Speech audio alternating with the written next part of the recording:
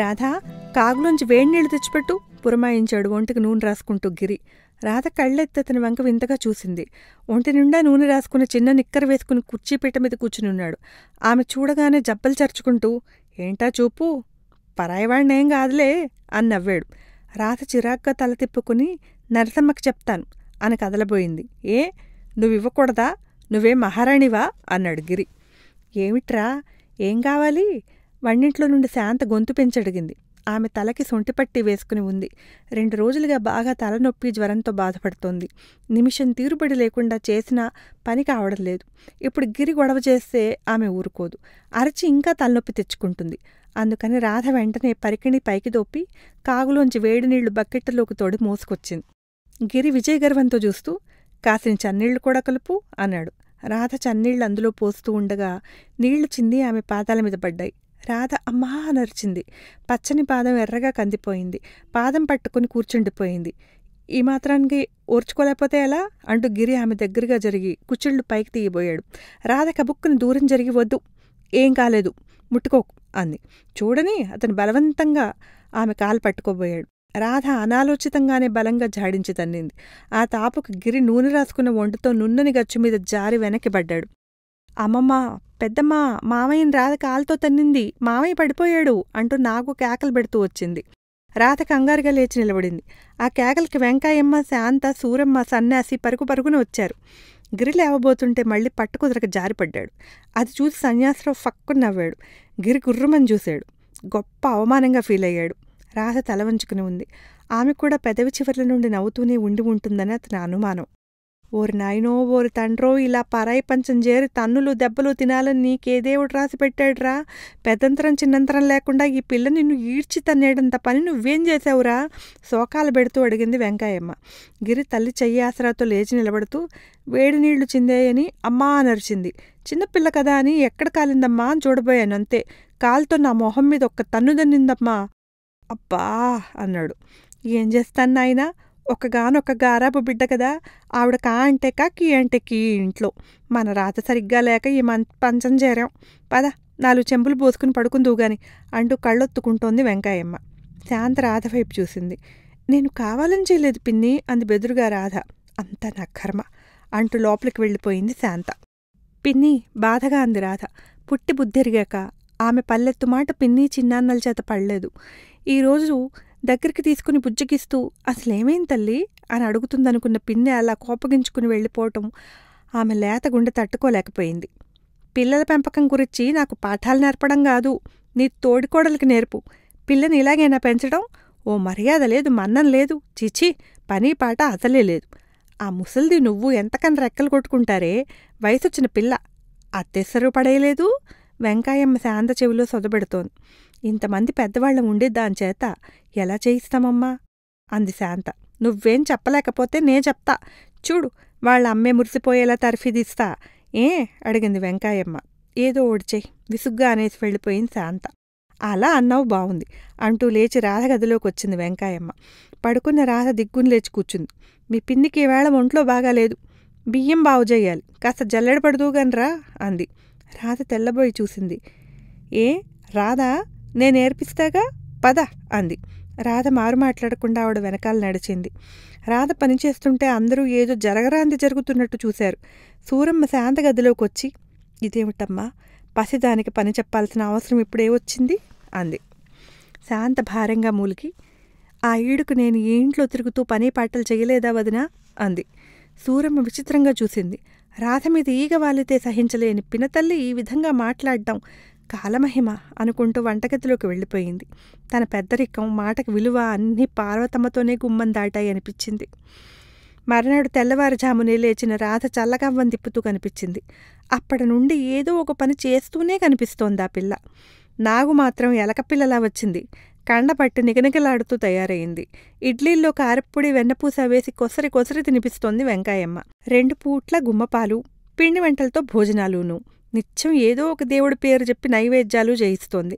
మంగళవారం ఆంజనేయుడి కప్పాలు, గురువారం బొబ్బట్లు, శుక్రవారం పులిహోర, శనివారం చక్ర పొంగలి, ఆదివారం ఉండ్రాళ్ళు. తిండికి మొహం వాచిపోయినట్టు ఎగాదిగా ఆ తిండి, ఆ తీరు చూస్తుంటే సూరమ్మ కడుపులో దేవినట్టుగా ఉంది. ఆ రాత్రి గణపతికి చెప్పింది, ఒరే గణపాయ్, ఈ ఇంటి తీరు మారిపోయిందిరా. నువ్వేమో ఇల్లు పట్టవు, పలికే దిక్కు కూడా కరువైపోయింది. చిన్నమామయ్యతో చెప్పి నేను యాత్రలకెళ్తాను. నే వచ్చేదాకా కాస్త రాధని జాగ్రత్తగా చూసుకోరా. అలాగే అమ్మా అన్నాడు గణపతి. తొందరపడ్డావు మాధవ అన్నాడు సీతారామయ్య. ఆలస్యం చేస్తే వాడు ఇంకో నలుగురు అమ్మాయికుల్ని కొట్టి తన గొప్ప చూపించుకుంటాడేమో అనిపించింది పెద్దనాన్న అన్నాడు మాధవ్. విశాలాక్షి కాఫీలు తీసుకొచ్చి అందిస్తూ రోజురోజుకి కుటుంబాలు ఇంకా దూరం అవుతున్నాయిరా మాధవ అంది. మాధవ్ చిన్నగా నవ్వాడు. చిన్నమామయ్య వీక్నెస్ సోమరితనం, దాన్ని సరిగ్గా పట్టుకుని క్యాష్ చేసుకుంటున్నాడు గిరి. ఇది ఒకందుకు మంచిదే. ఇంట్లో వాళ్ళకి పెద్ద మామయ్య అత్తయ్య పడుతున్న కష్టాలు అర్థమవుతాయి అన్నాడు. తలకో బట్ట చుట్టుకుని బూజులు దులుపుతున్న నారాయణమూర్తి, ఆ శాంతమ్మ పాతకాల పతివ్రత అనుకుంటా, అదే గట్టి ఇల్లాలైతే ఇలా మొగుళ్ళ చేత నడుం విరిగట్టు పనిచేయించేది అన్నాడు. చేశారులేండి మహాపని. అదే గోవిందుని చూడండి, ఆ లెక్కలు కంపెనీ విషయాలు తప్ప నిద్రా భోజనం లాంటివి కూడా వదిలేశాడు. అలా ఉండాలి వ్యాపకం అంటే అంది విశాలాక్షి. మనం రిటైర్డ్, వాళ్ళు కుర్రాళ్ళు, పని చేయాల్సిన వయసు. ఏమంటావు మాధవ అడిగాడు నారాయణమూర్తి. మాధవ్ తల తిప్పి సీతారామయ్య వైపు చూశాడు. ఆయన మంచం నవారనేస్తూ కనిపించారు. రిటైర్మెంట్ అంటే డబ్బు సంపాదన మానేయటం, పని మానేయడం కాదు మావయ్య. పెద్దనాన్న మనకెప్పుడైనా ఖాళీగా కనిపించారా అన్నాడు. నారాయణమూర్తి తలగొక్కుని, నీతో మాట్లాడడం కష్టంరా మాధవ అన్నాడు. విశాలాక్షి భర్తని వెక్కిరిస్తూ, వెళ్ళి కాసేపు విశ్రాంతి తీసుకోండి. విశ్రాంతి అంటే పని పూర్తిగా మానేయడం కాదు, కాసేపు ఆపడం అంతే అంది. అవును, కోమ అంటే జీవితానికి కామ, ఫుల్ స్టాప్ కాదు అనేవాడు మా ఫ్రెండ్ అన్నాడు నారాయణమూర్తి. విశాలాక్షి నవ్వుతూ, అమ్మా టిఫిన్ బాక్స్ కట్టావా? అమ్మా జడేవే. విశాలి, నా టై ఎక్కడుంది అంటూ పొద్దుటిపూట ఈయన పిల్లలు పెట్టే హడావిడి అది భరించలేక, అప్పప్ప ఎప్పుడైనా అసలు విశ్రాంతి అనేది ఉంటుందా అనుకునేదాన్ని అప్పట్లో. పిల్లల చదువులు పెళ్ళిళ్ళు అయి వెళ్ళిపోయాక, ఈయన రిటైర్ అయిపోయాక మంచం మీదున్న వంటింట్లో ఉన్నా పట్టించుకునే దిక్కులేక, అమ్మ విశాలి అన్న పిలుపు లేక మొహం వాచిపోయాను. మాధవ్ దయవల్ల మళ్లీ అన్నయ్య నోట్లోంచి అమ్మ అన్న పిలుపు, అక్క వదిన అత్తయ్య అనే పలకరింపులు వినిపిస్తూ నాలో జీవం పోసాయి అంది. మన మీద ఇంకో మనిషి ఆధారపడకపోవడం, పట్టించుకోకపోవడం అంటే మనం మంచం పట్టిన రోగులతో సమానమని లెక్క అన్నాడు నారాయణమూర్తి. ఆ విషయం స్త్రీలను బాధించినంతగా పురుషుణ్ణి బాధించదు అంది విశాలాక్షి. ఆ మాట నిజం. చేగోడీలున్న ప్లేటు పట్టుకొస్తూ అంది పురంధర. అప్పుడే చేసావా పిన్ని? ఇందాకేగా అడిగాను అన్నాడు మాధవ్. నువ్వలా అడగగానే నాకు ఎంత సంతోషం వేసిందో తెలుసా మాధవ అంది పురంధర. చేగోడి నోట్లో వేసుకుని కరకరా నములుతూ, ఆహా, దీని పేటెంట్ మనవాళ్లు రిజిస్టర్ చేయించారో లేదో, లేకపోతే ఏ ఇంగ్లీష్ వాడో వీటికి చేనట్స్ అని పేరు పెట్టి స్వంతం చేసుకుంటాడు అన్నాడు మాధవ్. నారాయణమూర్తి కూడా ప్లేట్లోంచి ఒకటి అందుకుని నోట్లో వేసుకుని, ఒకటి మాత్రం నిజంరా మాధవ అన్నాడు. ఏమిటి? పొగడత ఆడవాళ్లకి ఏ టానికో ఇవ్వనంత శక్తిని ఆరోగ్యాన్ని ఇస్తుంది. ఇంతకీ రేపేమిటో పలహారం అన్నాడు. పొద్దుటే నీకు కాసిన నానేసిన పెసలు, మజ్జిగ, బొప్పాయి ముక్కలు చెప్పాడు మాధవ్. ఆ తర్వాత అడిగాడు నారాయణమూర్తి. మధ్యాహ్నం క్యారెట్, కీరదోసకాయ ముక్కలు, 2 పులకాలు, రాత్రి పెరుగులో వేసిన గుప్పిడి అటుకులు అంతే. కాఫీలు టీలు కూడా లేవు. టీ కావలిస్తే మధ్యాహ్నం ఒకసారి మాత్రం తీసుకోవచ్చు, అదే అత్తయ్య పర్మిషన్తో చెప్పాడు మాధవ్. వింటున్న నారాయణమూర్తి ఆముదం తాగినట్టు మొహం పెట్టి, ఎందుకురా నాకీ శిక్షలు అన్నాడు. శిక్ష కాదు మావయ్య, బొజ్జలు. బొజ్జ తగ్గి సన్నగా అయితే చలాకీగా పనిచేసుకుంటూ ఉత్సాహంగా ఉంటావు. ఈ వయసులోనే గ్లామర్ ముఖ్యం అన్నాడు. ఇదంతా మీ అత్తయ్య గూడు పుట్టానే కదూ అన్నాడు నారాయణమూర్తి. కాదు, నాది అన్నాడు సీతారామయ్య. బావుగారు, మీకెందుకు నా మీద ఇంత కక్ష అడిగాడు అలకగా నారాయణమూర్తి. మనందరం కింద కూర్చుని భోజనాలు చేస్తున్నప్పుడు మీరు లేవలేకపడుతున్న అవస్థ చూసి తీసుకున్న నిర్ణయం. 6 నెలలు అలా చేసి చూడండి, చేలో గట్లంబడ తువ్వాయిలా పరుగులు పెడతారు అన్నాడు సీతారామయ్య. పరుగులు పెడతానో నీరసానికి పారాడతానో, అయినా మా చెల్లెలు తను వేసినవన్నీ నేను తినకపోతే బాధపడుతుంది అన్నాడు పురంధరం చూస్తూ. అందరూ నవ్వుతూ పురంధర వైపు చూశారు. ఆమె అన్యమనస్కంగా కనిపించింది. ఆ రాత్రి భోజనాలయ్యాక వంటిల్లు సొద్దుతున్న పురంధర దగ్గరకొచ్చి, నేను సహాయం చేయనా పిన్ని అన్నాడు మాధవ్. నీకెందుకు బాబు శ్రమ అంది. పిన్ని, బాబాయిని బాగు చేసుకోవడం కోసం నిన్ను చాలా కష్టపెడుతున్నాను, నన్ను క్షమించు అన్నాడు. పురంధర కళవెళ్ళపడుతూ చూసి, కష్టమా? ఏం లేదే అంది. మాధవ్ ఆమె కళ్ళల్లో లోతుగా చూస్తూ, ఆ కళ్ళల్లో పిల్లల కోసం దిగులు లేదు అన్నాడు. పురంధర కళ్ళల్లో దిగులుస్తా అనే ఆశ్చర్యం చోటు చేసుకుంది. ఎప్పుడో చిన్నప్పుడు పిల్లలకి మాటలు రానప్పుడు తల్లులు అలా కళ్ళల్లో భావాలను పట్టుకుని కావలసింది తెలుసుకుంటారు. తను నోరు తెరిచి ఒక్కసారి కూడా ఎవరితోనూ అనని మాట మాధవ్ గ్రహించేశాడు. ఈ నవయువకుల్లో ఈ సున్నితత్వం, సూక్ష్మగ్రాహిత్యం ఏ సిద్ధార్థుడు నడిచిన నేలలోంచి వచ్చిన సువాసనలో కదా. చినికి నానికి పరీక్షలవగానే సెలవులకొచ్చేస్తారు. వాళ్లతో గోటిబిళ్ళలు, బొంగరాలు, అబ్బబ్బబ్బా ఎన్నెన్నో ఆడాలో నేను. అప్పుడింక అస్సలు టైం ఉండదు. నువ్వు అత్తయ్య తిరగల రాళ్లే అవుతారు. అర్థమైందా పిన్ని? నువ్వేమో తిరిగే పైరాయి, అత్తయ్యేమో తిరగని కిందరాయి అన్నమాట అన్నవ్వాడు. వేసవిలో అత్తయ్య కూతుళ్ళు జాహ్నవి, శిరీషలు కూడా వస్తారట. మామిడిపళ్ల సువాసనలు, తాటిముంజల చల్లదనాలు, కొత్త కుండలోని తియ్యని నీళ్లు, తాటాకు విసినకర్రల వింజామరలు, సాయంత్రాలు ఆడవాళ్లకు పని చెప్పే మల్లెలు, మరువాలు. ఓహ్, వేసవికాలం అనుభవించలే కాని చాలా అందమైంది కదు పిన్ని. అవును మాధవ్, అక్కయ్య బావగారు కూడా వస్తే బావుంటుంది.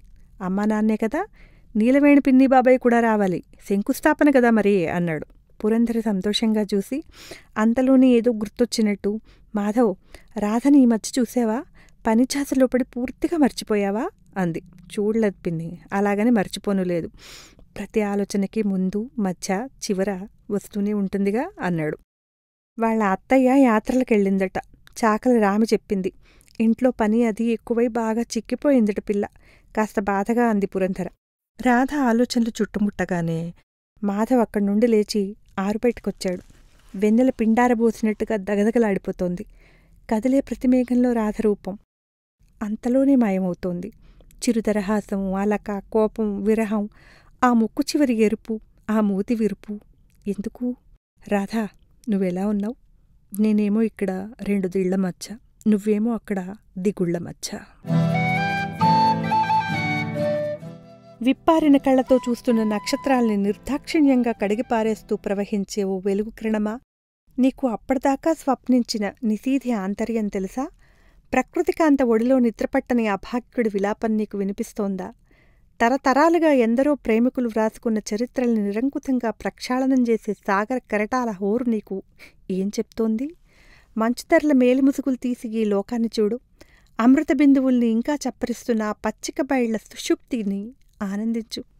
ఏం ముంచుకుపోయిందని ఇంత వడివడిగా ఇలా జడిలా పరిగెత్తుకొస్తున్నావు? ఒక ప్రియుడు తన ప్రియురాలి సామీప్యాన్ని పరవశంగా ఏ కామం లేకుండా అనుభవించే మధుర ఘడియలివి. ఒక ఇల్లాలు తన భర్తని పసివాడిగా చూసుకునే పవిత్ర ముహూర్తమిది. ఇది దాటిపోతే కోపాలు, తాపాలు, కక్షలు, కార్పణ్యాలు, కల్లోలాలు, వేదనలు, వాదనలు, వినోదాలు, వీధుల్లో పరుగులు. నీవెప్పుడైనా నీ చెలి నిండైన గుండెల మీద తల ఆంచి ఆ ఉచ్ఛ్వాస నిశ్వాసాలకి ఊయలరూగుతూ పరవశించావా? రోజులో ఒక అంచు నుండి ఇంకో అంచుకు నిరంతరం ప్రవహించే ఓ మధుర భావనే కదా ప్రేమ. అదే ప్రభాతం. పల్లవించిన లేత కుసుమం, సొంపుగా కూస్తున్న కుక్కటం, జారీ జారినట్టు భువికే తెచ్చుతున్న మంచు పూలవాన. అదే రాధ. అవే అందమైన చేతివేళ్లు. ఆ వేళ్ల కొసల నుండి మెళకువగా రూపుదిద్దుకుంటున్న ముగ్గు. అదే నడుము వంపు. అదే మెలితిరిగి వెనక్కిపడిన వాల్జడ. ముందు కదిలితే తన అడుగుల శబ్దానికి ఆ అద్భుతమైన భంగిమ చెదిరిపోతుందేమోనని మాధవ్ అలాగే చూస్తూ నిలబడ్డాడు. ఎక్కడో కొండల్లో పుట్టిన పహాడీ రాగం నెమ్మదిగా మేఘమల్హారే దిగివచ్చి చెవిలో చేరుకు పాడుతున్న అనుభూతి కలిగి ఆమె తల ఎత్తి చూసింది. ఎదురుగా తన స్వప్నాలే సాకారమైనట్టు మాధవ్ నిలబడి ఉన్నాడు. మాట్లాడబోయి నిశ్శబ్దాన్ని విరిచి అర్థంలేని వాక్యాల్లో తన అనిర్వచనీయమైన భావాల్ని కుదించలేక మౌనంగా ఉండిపోయింది. అతను ముందుకు వచ్చి చెయ్యి చాపాడు. ఆమె నిలబడి అతని ముఖాన్ని సవరించి బుక్కకి అంటిన ముగ్గుని కొంగుతో అద్దింది. తెల్లవారగానే నిన్నే మొదట చూడాలనే విచిత్రమైన ఆలోచనతో రాత్రల్లా ఇక్కడే నిలబడి ఉన్నాను అన్నాడు. రాధ తలెత్తి చూసింది. వెలుతురు లాక్కుపోతున్నా కళ్ళు చికిలించి చూస్తోంది ఆఖరి చుక్క. కురిసిన మంచు అతని తనువంతా పరచుకునుంది. ఈ గాలి, నేల, మంచు అన్నీ ఎంత భాగ్యం చేసుకున్నాయి అంది అసూయగా. మాధవ ఆమె ముంగుర్లు సవరిస్తూ, నా మీద కోపమా రాధ? నా వల్లేగా ఈ కష్టాలన్నీ. నువ్వైతే సాహసంగా రాత్రి నాతో ఉండిపోతానన్నావు అన్నాడు. రాధ నవ్వింది. నీమీదే కాదు మాధవ్, అసలు ఎవరిమీద కోపం రావడం లేదు. అంతా ప్రేమే. చిగురించిన కొమ్మని చూసినా, కోప్పడే పెదాల్ని చూసినా, ఎగిరే సీతాకోక చిలుకను చూసినా, పరుగెత్తే పంటకాలవని చూసినా ఒకటే భావన. ఏదీ విసిగనిపించట్లేదు, చిరాకు తెప్పించట్లేదు. అమృతం తాగినట్టుంది. ఇదేమిటి? ఆశ్చర్యంగా మొహం పెట్టడిగింది. దాన్నే ప్రేమంటారు. ప్రేమించిన వాళ్లకే అర్థమవుతుంది.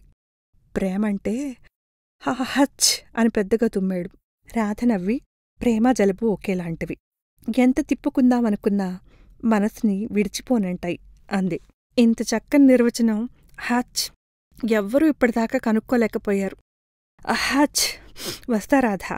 అతను ఆమె చేతి మీద ముద్దు పెట్టి వెనక్కి అడుగులేస్తూ వెళ్ళిపోయాడు. బ్రహ్మీ ముహూర్తంలో రాత్రల్లా తన కోసం ఎదురుచూసిన చెలికాడిని కలుసుకోవడం కన్నా అపురూపమైన విషయం ఇంకోటి సృష్టిలో ఉంటుందా? ముగ్గులో మాధవ్ పేరే రాసింది రాధ. రాధా, ఏం పనే ఇది? శాంత కంఠం కంగుమంది. మీ చిన్నాన్న చూశారంటే తిడతారు. గబగబా ముగ్గును తుడిపేయబోయింది. రాధ శాంత చేతిని పట్టుకుంది. వద్దు పిన్ని, ఇంత అందమైన ఉదయాన్ని పాడు చేయకు అంది. శాంత తెల్లబోయి చూసింది. రాధ గాల్లో నడుస్తున్న దానిలా ఇంట్లోకి నడిచింది. ఆగండి, నేనొచ్చి దిష్టి తీస్తాను అంది లోపల నుండి వస్తూ విశాలాక్షి. ముందు ఈ రగ్గులోకి దూరి ఆవిరి పట్టనీవే అన్నాడు రగ్గులోకి తను దూరి నారాయణమూర్తి. ఈ పాలు మిరియాలు తాగితే కాస్త హాయిగా ఉంటుంది బాబు. పురంధర పాల గ్లాస్తో వచ్చింది. అసలు వాడికి ఊపిరాడినిస్తారా మీరు? జరగండి తను కంగారు పడుతూ అన్నాడు సీతారామయ్య. అప్పుడప్పుడు కాస్త బ్రాంతి పుచ్చుకుంటే ఇలాంటివి దగ్గరికి రావురా మాధవ అని సీతారామయ్య ఎర్రగా చూడగానే గోవిందరావు అక్కడి నుంచి తప్పుకున్నాడు. ఓ పక్క లక్షవత్తుల నోమికి అన్ని ఏర్పాట్లు చేసుకుంటూ ఉంటే పిల్లాడి తీరిన జబ్బుపడ్డాడు. ఎలాగో ఏమో. విశాలాక్షి విచారంగా అంటూ వచ్చి గుప్పెడు మిరపకాయలు మాధవ్ తల చుట్టూ తిప్పుతూ ఇరుగు దిష్టి పొరుగు దిష్టి ఇంట్లో వాళ్ల దిష్టి అంటూ దిగదుడిచి తీసుకెళ్లి నీళ్ల పొయ్యిలో పారేసింది. వెంటనే అవి మండి పెద్ద పెద్ద దుమ్ములొచ్చాయి ఆమెకి. అమ్మో అమ్మో, పిల్లాడి మీద ఎంత దిష్టో చూశారా అని అరిచింది. మాధవ్ నవ్వుతూ చూస్తున్నాడు. పొయ్యిలో మిరపకాయలేస్తే హాచ్, ఎవరికైనా దుమ్ములొస్తాయి అత్తయ్య అని మళ్ళీ తుమ్మాడు. అసలు ఇంత జలుబు తెల్లారేసరికి ఎలా చేసిందిరా అడిగాడు నారాయణమూర్తి. మాధవ్ తల ఉంచుకున్నాడు. కొలను దోపరికి గొబ్బిళ్ళో యదుకుల స్వామికి గొబ్బిళ్ళో అని ప్రభాతవేళల్లో పాడుతూ ముగ్గులు పెట్టే కన్నెపిల్లల్ని చూస్తుంటే నయగార అందాలని అరకులో రమణీయతని చూస్తున్నట్టుంది. మరి వాటి కోసం ఈ మాత్రం జలుబు భరించకపోతే అలా గుమ్మనంగా అని అక్కడి నుంచి వెళ్ళిపోయారు సీతారామయ్య. అందరూ తన వైపు అదా సంగతి అన్నట్టు చూడడంతో సిగ్గుపడిపోయాడు మాధవ్. ఇంకా ఎంతకాలమో ఈ విరాట పర్వం దిగులు పడింది విశాలాక్షి. విజయదశమికి విల్లంబులు పూని విజయుణ్ణై వస్తాను అన్నాడు మాధవ్. ఇదిగోరా నీకు ఉత్తరం అంటూ వచ్చాడు సీతారామయ్య. నారాయణమూర్తి అందుకుని ఫారెన్ నుండి రా అన్నాడు. మాధవ్ అందుకునేలోపే విశాలాక్షి అందుకుని ఆ తెల్లపిల్ల దగ్గర నుండే కదూ అంది. మాధవ్ నవ్వి అసలు నన్ను చూడనియండి అన్నాడు. గోవిందరావు లాక్కుంటూ ఓ పక్క మేరా భారత్ మహాన్ అంటూనే ఇటు ప్యారలల్గా ఇది కూడానా? ఎంతైనా అదృష్టవంతుడివిరా అన్నాడు. మాధవ్ అలాంటి పనులు చేయడు. ఇటివ్వండి. పురంధర లాక్కుంది. ముక్కు దగ్గర పెట్టుకుని అమెరికా వాసన ఎంత బావుందో అంది. అది అమెరికా వాసన కాదు, నీ చేతి కర్పూరపు ఘాటు. ఇప్పుడేగా హారతిచ్చొస్తున్నావు అన్నాడు గోవిందరావు. ముందా ఉత్తరం వాడికి ఇస్తారా లేదా అన్నాడు సీతారామయ్య. మాధవ్ నవ్వుతూ ఉత్తరం తీసుకుని చదవసాగాడు. ఏం రాసిందిరా? కుతూహలాన్ని అణుచుకోలేక అడిగేసింది విశాలాక్షి. పెద్దత్తయ్యకి ముత్యాలు తెస్తున్నాను, నా కోసం సున్నుండలు చేయించు అని రాసింది అన్నాడు. నా తల్లే, ఎప్పుడొస్తోందిట ఆనందంగా అడిగింది విశాలాక్షి. 1 వారంలో వస్తోంది. పిన్ని కోసం చీరలు కొందిట. పురంధర్ కూడా ఆశ్చర్యంగా లిజీకి మేమంతా తెలుసా అని అడిగింది. మాధవ్ నవ్వుతూ పెద్ద మామయ్య ఇంకా సరసాలాడుతూ అత్తయ్య చేత చివాట్లు తింటున్నారా? గోవింద్ బాబాయ్కి స్కాచ్ తెస్తే పెద్దనాన్న తన చేతికర్రకి పనిచెప్పరు కదా అని రాసింది అన్నాడు. అంటే మన విషయాలన్నీ పూసగుచ్చినట్టు చెప్పేశావన్నమాట అన్నాడు సీతారామయ్య. మాధవ్ ఉత్తరాన్ని చెంప కాంచుకుని లిజీకనే అందమైన కళ ఇండియా, మిమ్మల్ని అందరినీ చూడడానికే తనొస్తోంది అన్నాడు. లిజీకి ఉత్తరం రాసేటప్పుడు నా సంగతి కూడా రాయి చెప్పాడు గోవింద్. ఏమని అడిగింది తీవ్రంగా పురంధర. గోవింద్ బాబాయ్ ఇప్పుడు పూర్తిగా మారిపోయాడని, ఆయన కోసం ఓ మంచి పెర్ఫ్యూమ్ బాటిల్ తెస్తే చాలని చెప్పాడు. పురంధర సంతోషంగా చూసింది. రాధా, కాసిన మంచినీళ్ళియ్యమ్మా. గోపి, పెద్దనాన్న మీసాలు లాగకురా, వెధవల్లరి నువ్వును. శాంత, పువ్వులు కోసావా అమ్మా? సుబ్బారాయుడు నిద్రలేచి భార్య మొహంలోకి చూశాడు. ఆమె మొహంలో భయం కదలాడింది. గోపిగాడు జామ చెట్టు చిట్టారు కొమ్మెక్కేస్తున్నాడండి, నాకు భయం వేస్తోంది, మీరు చెప్పండి దిగమని. ఒరే పడిపోతావురా. పార్వతి కళ్ళు తెరు ఆమెను పట్టి కుతుపుతూ పిలిచాడు సుబ్బారాయుడు. సీతమ్మగారింట్లో చిలుకు ద్వాదశి నోమండి. జానకి, ప్రమీల కూడా వచ్చేశారు. సన్యాసి, పాలు తీసావా? సుబ్బారాయుడు 1 నిమిషం ఆమె ముఖంలోని అనిర్వచనీయమైన ఆనందం చూస్తూ అలాగే ఉండిపోయాడు. ఆమెను నిద్రలేపి ఆ కల చెడగొట్టాలనిపించలేదు. ఆమె అంతరాత్మ వరదరాజపురంలో తిరుగుతోందని అతనికి అర్థమైంది. పార్వతమ్మ లేచి కూర్చుంది. ఏమండి, రాధ పిలుస్తోంది చూడండి. ఆమె పక్క మీద నుండి గబుక్కుని లేవబోయింది. పార్వతి, సుబ్బారాయుడు ఆమెను పట్టుకుని ఆపి, కలొచ్చిందా పారు అన్నాడు. ఆమె పిచ్చిదానిలా దిక్కులు చూసింది. డబుల్ కాట్ మంచం, పక్కన పెడస్టల్ ఫ్యాను, ఎయిర్ కండిషనర్ చప్పుడు ఆమెకు తనెక్కడుందో తెలియచెప్పాయి. మొహంలోని సంతోషం ఆవిరైపోయింది. ఆ కళ్ళల్లో నీళ్లు నిండాయి. సుబ్బారాయుడు సీసాలోంచి మంచినీళ్లు గ్లాసుతో వంపి ఇచ్చాడు. ఆమె అందుకుని గటగటా తాగింది. మొహమంతా చెమట్లు పోసాయి. తన చేత్తో వాటిని అద్దాడు. 12 ఏళ్ల పిల్లప్పటి నుండి ఆ ఇంట్లో చాకరీ చేసి చేసి అరిగిపోయావుగా పారు. ఇక్కడ విశ్రాంతి తీసుకో. చూడు, మనం తిన్నా తినకపోయినా అడిగేవాళ్లే లేరు. ఏం చక్క ఓ నానురట్ట కొనుక్కుని తినేసి పడుకోవచ్చు కదూ. చెప్పు, సినిమాకెళ్దామా, గుడికెళ్దామా, ఎక్కడికెళ్దాం, నీ ఇష్టం అన్నాడు. పార్వతి భర్త వైపు జాలిగా చూసింది. ఏమిటి పార్వతి అలా చూస్తున్నావు? మీరిక్కడ పని లేకుండా ఎవరూ పట్టించుకోకుండా ఆనందంగా ఉన్నారా అడిగింది. సుబ్బారాయుడు తల తిప్పుకుని, ఎందుకు లేను, చాలా సంతోషంగా ఉన్నాను. ఎంత స్వేచ్ఛ, హాయి, మనిద్దరమే. ఇలాంటి అవకాశం ఎవరికైనా వస్తుందా అంటూ పక్కకి తిరిగి పడుకున్నాడు. పార్వతమ్మ దీర్ఘంగా నిట్టూర్చి టిక్కు టిక్కుమంటూ నత్తగులలా నడుస్తున్న గడియారం కేసి చూస్తూ పడుకుంది. ఇంకా తెల్లవారడానికి 3 గంటల వ్యవధి ఉంది. తెల్లవారితే మాత్రమేమిటి, లేచి ఏం చెయ్యాలి గనక అనుకుంది. బాబీ, ఔర్ సమోసా చాహియే, బెహన్జీ ఆపి లీజియే, మాజీ ఆ బయటియే అంటూ అందరూ గొడవ గొడవగా మాట్లాడుతున్నారు. గలగల నవ్వుతున్నారు. పార్వతమ్మ బెరుకుగా ఓ మూల కూర్చుంది. ఎవరు నవ్వినా తనను చూసే అనిపిస్తోంది ఆమెకి. కట్టుకున్న ఉప్పాడ చీర మరీ బరువుగా తోస్తోంది. ఆమె కాళ్లకు రాసుకున్న పసుపుని వాళ్ళు వింతగా చూస్తున్నారు. ఏమంటున్నారో ఆమెకు అర్థం కావట్లేదు. ఊపిరాడని డంజన్లో పడేసినట్టుగా ఉంది. ఒళ్లంతా చెమట్లు పెట్టి కారిపోతున్నాయి. గ్లాసులో పోసి అందిస్తున్న ద్రవాలు తాగచ్చో తాగకూడదో తెలియడం లేదు. ఏ గానగాయే మాజీ, ఒక అమ్మాయి చనువుగా అడిగింది. పార్వతమ్మ ఏమిటన్నట్టు సైగ చేసి అడిగింది. గానా, సారీ గామ. ఆ అమ్మాయి కర్ణాటక సంగీతం పాడుతున్నట్టు అభినయం చేసి చూపించింది. అందరూ గొల్లు నవ్వారు. పార్వతమ్మ తల వంచుకుంది. పాడమంటున్నారని అర్థమైంది. నెమ్మదైన గొంతుతో అందుకుంది. ఏ తీరున నన్ను దయ చూసెదవో ఇనవంశోత్తమ రామ, నా తరమా భవసాగర మీదను నళిన తళేక్షణ రామ అంటూ.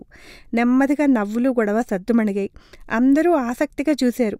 పాట ఆగగానే చప్పట్లు మారుమోగాయి. పార్వతమ్మకి ముచ్చెమట్లు పోసాయి. చేతులు పట్టుకొని అచ్చాహి, బాహుత్ అచ్చా అన్నారు. ఆవిడకి తన పాట నచ్చిందని అర్థమైంది. లేచి, మా వారు ఒక్కరే ఉన్నారు, వెళ్ళొస్తానమ్మా అంది. వాళ్ళు అర్థమైనట్టు తలలూపారు. ఆమె లేచి ఉత్సాహంగా తమ అపార్ట్మెంట్లోకి వచ్చింది. ఏమండి అని పిలువబోయి టక్కున ఆగిపోయింది. సుబ్బారాయుడు అక్కడ లేడు. ఎవరో కొత్త మనిషి. మీరు అంది. నేనేనే వెర్రిమొహమా అన్నాడు మీసాలు సవరించుకుంటూ సుబ్బారాయుడు. అలా నల్లబడ్డాయేమిటండి వెంట్రుకలు అంది ఆశ్చర్యంగా. ముసిముసిగా నవ్వాడు జుట్టు నివురుకుంటూ. రంగు వేశారా? కళ్ళు పెద్దవి చేసి అడిగింది. సుబ్బారాయుడు ఆమె చెయ్యి పట్టుకుని లాగాడు. బానే ఉంది సంబడం. ముసలి పెళ్ళానికి పడుచుమొగుడనుకోరు అంది అలకగా. వెర్రిమొహమా, నీకు వేస్తానే రంగు అన్నాడు. అబ్బా, బుగ్గలు నొక్కుంది. మన ఊరి వాళ్ళు ఎవరైనా చూస్తే పరువు పోతుంది. అబ్బా, ఇక్కడెవరు చూస్తారు? పారు, నా మాట వినువు. ఇదిగో, ఇది ఒక్కసారి తొడుక్కోవు. ఆయన చేతిలో నీలం రంగు సల్వార్ సూట్ ఉంది.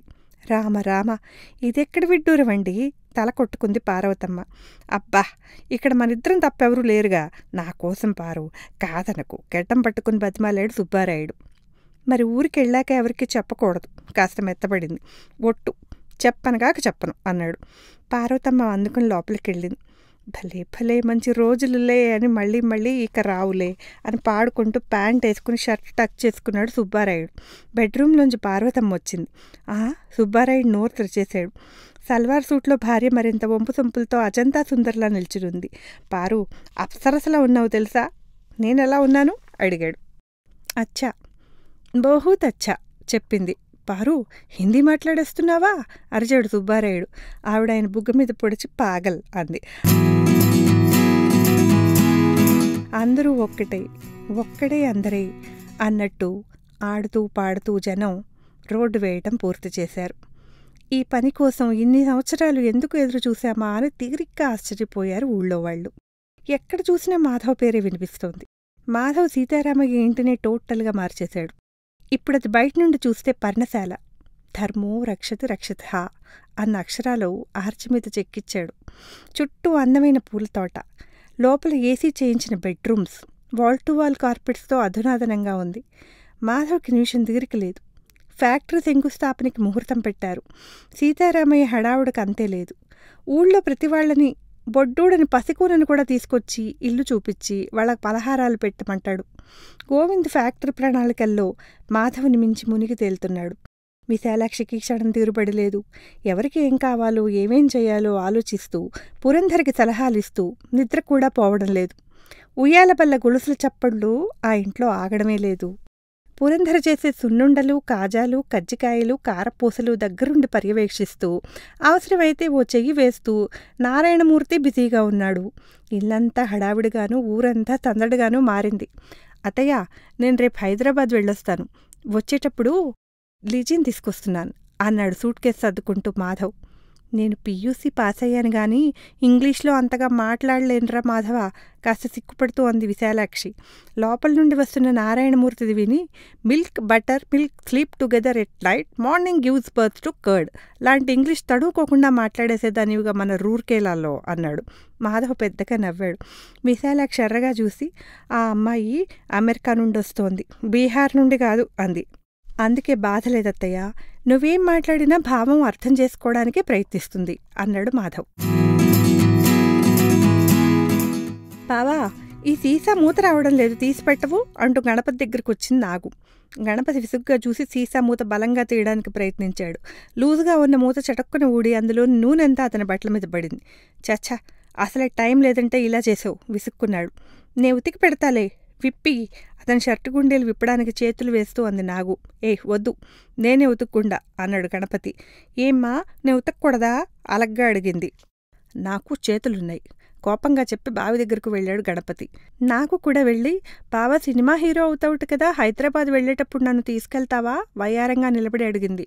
బయట ఉండాల్సిన స్థానంలో లేకపోవడంతో గణపతి చిరాగ్గా వెనక్కి తిరిగి వీపు ఆమె వైపు పెట్టి కూర్చుని షర్టు విప్పి నీళ్లలో తడిపాడు.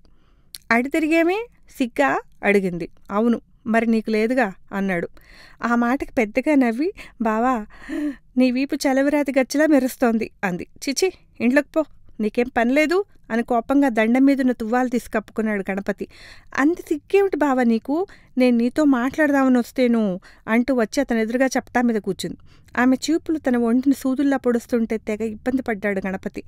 నేను సినిమాల్లోకి పనికి వస్తానా బావా అడిగింది జడ తిప్పుకుంటూ. గణపతి ఆ మాటకు తలెత్తి చూశాడు. కళ్ళకు ఒత్తుగా కాటిక పెట్టి చివర్లు కొమ్ముల్లా దిద్దింది. బొట్టు పొడుగ్గా పెట్టి కింద 3 చుక్కలు పెట్టింది. అరచేయి మందాన పౌడర్ అద్దింది. ఇదంతా సినిమాల్లో చేరాలనేనన్నమాట అనుకున్నాడు. పిచ్చి పిచ్చి ఆలోచనలు పెట్టుకోకు, నీ ఒంటికి అవేం పనికిరావు గాని వెళ్ళు అన్నాడు. నా ఒంటికి ఇంకేం పనికి వస్తాయో చెప్తూ చన్నీళ్ళు అతని మీద జల్లుతూ అంది. వద్దు, వద్దంటుంటే గణపతి అరుస్తున్నాడు. మరి చెప్పు, లేకపోతే ఈ బొక్కెల్లో నీళ్ళన్నీ నీ నెత్తి మీద పోస్తాను నవ్వుతూ అంది. నీకే చెప్పేది, చెప్తే అర్థం కదా, మనిషి కాదా అరిచాడు. కాదు, దేవతని. నాకు నిజంగానే నీళ్లతో ఉన్న బొక్కెని ఎత్త అతని దగ్గరికి వచ్చింది. ఆగు అంటూ ఆమె చేయి పట్టుకున్నాడు గణపతి. ఆమె బొక్కెని వదిలేయడంతో నీళ్లన్నీ చింది ఇద్దరి మీద పడ్డాయి. అయ్యో అయ్యో, ఏమిట్రా అది, పెద్దాళ్ళెవరూ లేకుండా చూసి పిల్లతో సరసాలాడుతున్నావా అంటూ అరుస్తూ వచ్చింది వెంకాయమ్మ. నేనేం సరసాలాడడం లేదు కోపంగా అన్నాడు గణపతి. నా కళ్ళ ముందే పిల్ల చెయ్యి పట్టుకుని పైగా సరసాలాడటం లేదంటావు, నాకేం కళ్ళు కనిపించడం లేదనుకుంటున్నావా అరిచింది వెంకాయమ్మ. శాంత బయటకు వచ్చి, ఏమైందమ్మా అంది. చూడవేనే మేనలుడు పిల్ల మీద నీళ్లు పోసి ఒళ్ళంతా తడిపేశాడు, పైగా నా కళ్ళ ముందే చెయ్యి పట్టుకుని ఎదిరించి మాట్లాడుతున్నాడు అంది వెంకాయమ్మ. గణపతి వెంటనే నాకు చెయ్యి వదిలిపెట్టి, అది కాదత్తయ్య, జరిగిందేమిటంటే నేను బయటకెళ్తుంటే వచ్చి సీసా మూత తీయమని మూత తీసే ఉన్న సీసా ఇచ్చింది. నూనె షర్టు మీద పడితే ఉతుక్కుంటున్నాను. ఇంతలో తను వచ్చి నా మీద నీళ్లు పోస్తుంటే కోపం వచ్చి చెయ్యి పట్టుకుని ఆపాను అన్నాడు. అమ్మో అమ్మో, ఎన్ని కథలు చెప్తున్నాడు. అవును, సినిమా పిచ్చోడు కదా, ఎన్నైనా చెప్తాడు. ఇది పల్లెటూరు, ఇలా ఈడొచ్చిన పిల్లతో వీడు సరసాలాడుతున్నాడని తెలిసాక ఈ పిల్లని ఎవడైనా చేసుకుంటాడంటావా గొంతు పెంచరిచింది వెంకాయమ్మ. నువ్వే అరుస్తున్నావు, గొంతు తగ్గించు కోప్పడింది శాంత. నీకు ఎప్పుడూ నా తప్పులు పట్టడమే గాని ఇంట్లో ఆంట్రప్పగా ఉన్న పిల్లల్ని అదుపులో పెట్టడం రాదే. నన్నే అన్నావు కానీ నీ ఎదురుగా ఉన్న నీ అల్లుడిని ఒక్క మాటైనా అన్నావా? ఈరోజు చేయి పట్టుకున్నాడు, రేపు ఇంకోటి చేస్తాడు అరిచింది వెంకాయమ్మ. ఆ అరుపులకి ఇంట్లో జనమంతా పెరట్లోకొచ్చారు. మా ఇంటి ఆడపిల్లలకి ప్రేమలు దోమలు ఈ సరసాలు తెలియవమ్మా. ఏదో పెద్దమ్మగారు ఊరు చూస్తానని సరదా పడితే తీసుకొచ్చాను. ఈ త్రాసుడు దాని వెనకపడ్డాడు. రేపు దాని తల్లిదండ్రులకి నేనేం సమాధానం చెప్పుకోను. గట్టిగా చేతులు తాటించి శోకాలు పెడుతూ కళ్ళు కొంకుతో తుడుచుకుంటూ అంది వెంకాయమ్మ. గిరి అంతా విని కోపంగా ముందుకు వచ్చి గణపతి మెడ మీద చెయ్యి వేసి, నీకెంత ధైర్యంరా, నా మేనకోడల మీద చెయ్యి వేస్తావా, తాట వలుస్తా అని రంకెలు వేశాడు. రాధ ఆపుకోలేక, మా బావ అలాంటివాడు కాదు అంది. గిరి ఆమెను ఎర్రగా చూస్తూ, అంటే నే అలాంటివాడినా, చూసేవా అక్కదని పొగరు అన్నాడు. గణపతి వెంటనే, రాధని అది ఇది అన్నావంటే మర్యాద దక్కదు అన్నాడు. ఏం చేస్తావురా అంటూ గిరి గణపతి మీద కలయిపడ్డాడు. గణపతి కూడా ఊరుకోకుండా అతని దెబ్బలు తప్పించుకుంటూనే తలతో గిరి పొట్టలు పొడిచి కింద పడేసి మీద కూర్చున్నాడు. గణపతి ఆగు, ఏమిటది, గిరి ఊరుకోరా అంటూ శాంత మధ్యలోకి వెళ్లబోయింది. గిరి లేస్తూనే గణపతిని ఒక్క తోపు తోయడం వల్ల అతడు వచ్చి శాంతను ఢీకొని ఆమెను కింద పడేశాడు. కింద పడ్డ శాంత నుదుటికి బొక్కెను కొనగుచ్చుకుని బొటపటా రక్తం కారింది. అయ్యో అయ్యో, వీడు నా కూతుర్ని కూడా చంపేస్తున్నాడు రా దేవుడో అంటూ వెంకాయమ్మ పరిగెత్తుకుని వచ్చి శాంతను లేపింది. పిన్ని పిన్ని అంటూ రాధ చెయ్యి వేయిపోతే, అవతలకి తప్పుకోండి, మీ వల్లే నా కూతురికి ఇంత దెబ్బ తగిలింది, దూరంగా పో, ఈరోజు అల్లుడుగారు రాగానే నా కూతురు ఈ కొంపలో ఉండాలో అక్కర్లేదో తేల్చేస్తాను అని కేకలు పెట్టింది వెంకాయమ్మ. శాంత బాధగా అమ్మా అమ్మా అంటూ మూలిగింది. అమ్మని ఉన్నాను కాబట్టి సరిపోయిందే తల్లి, లేకపోతే నీ గతి పట్టించుకునేవాడేవిడి కొంపలో అంటూ గిరి సాయంతో శాంతను లోపలికి తీసుకువెళ్ళింది వెంకాయమ్మ. జరిగిన దానికి గణపతి తప్పు చేసినట్టు తల వంచుకోవడం చూసి చెప్పింది రాధ. ఎదుటివాళ్ల మూర్ఖత్వాన్ని చూసి జాలిపడాలే కానీ మనని మనం చూసుకుని జాలిపడకూడదు బావా. గణపతి తలెత్తి రాధను చూస్తూ, రాధా, ఆ పిల్లే అనవసరంగా అతిగా ప్రవర్తించింది. ఆవిడ చెప్పినట్టు నేనే సరసానికి చేపట్టుకోలేదు, ఒళ్ళు మండి పళ్ళు రాలగొడదామని చేపట్టుకున్నాను అన్నాడు కోపంగా.